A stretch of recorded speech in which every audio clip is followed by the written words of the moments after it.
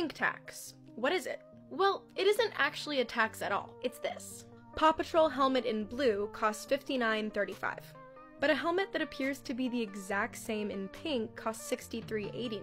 The pink tax refers to a trend where products marketed toward women and girls cost more than products marketed toward men and boys. Now, it is possible that some of these products have a legitimate reason for costing more. It could be that the materials or dyes in the products that are made for women cost more to manufacture. But according to Forbes, it's been proven that women pay way more every year for the same products. The best way to avoid it is to shop smart. Use your street sense. Check the ingredients and the volume on any product that you find that's for women and compare them to the rest. Find the best deal regardless of who the product is for. And don't let the marketing mess with your head. A razor is a razor, right?